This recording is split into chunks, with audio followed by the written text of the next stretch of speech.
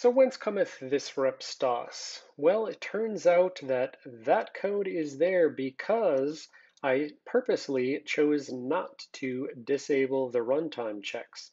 And so specifically, it is this stack frame check, which is being responsible for padding out the buffer on either side, putting Cs there, and then checking at the end, did somebody corrupt my Cs? Because if they did, then that means they have a stack buffer overflow.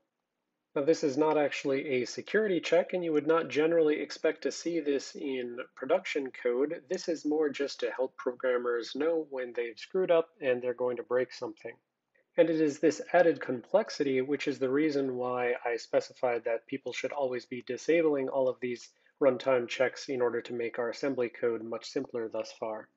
If we do disable that runtime check, then we will see much simpler code which we are more familiar with. The typical overallocation of space for the shadow store, indexing into our array at index hex 27, which is 39, storing 42 to the array, and returning hex blood.